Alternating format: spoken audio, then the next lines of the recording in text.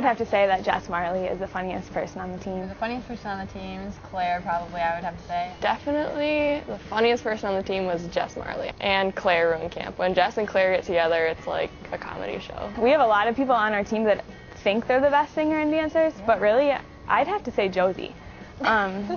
We spent a whole road trip on the way to one of our spring tournaments. She was trying to teach us how to yodel. Claire Ruenkamp is obviously the funniest and best dancer and singer.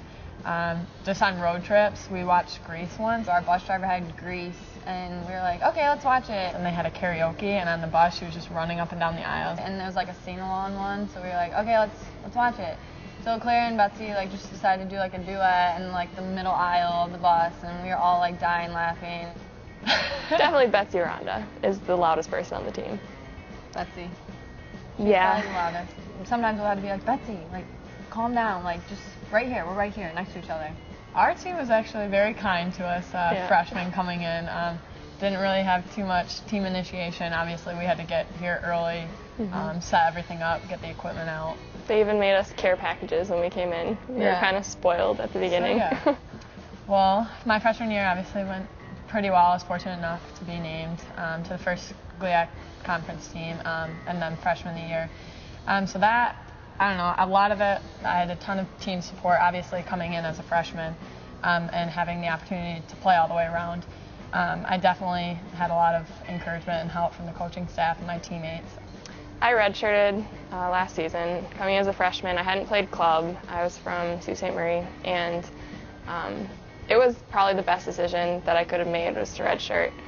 I was able to be a part of all of the team stuff. I was able to practice, travel, suit up for a game, warm up, and then basically just support my team.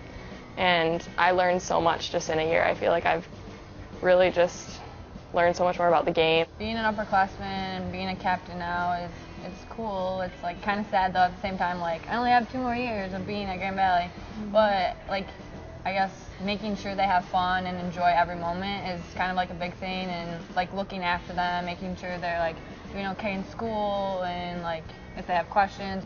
Yeah, I think being a libero is a pretty tough role. You don't get a lot of the, when you get that big kill and you get that adrenaline rush, you don't really get that as a libero, but I think it's a great position.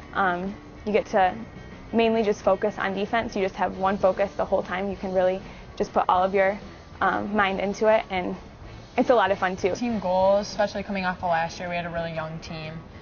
So I think moving forward, we want to, bond together.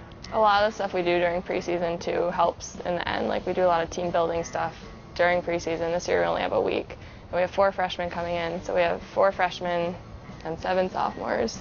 So that's a pretty young base. But I know coming off of last year, I think we were disappointed with how we finished after having a pretty good season the whole way through.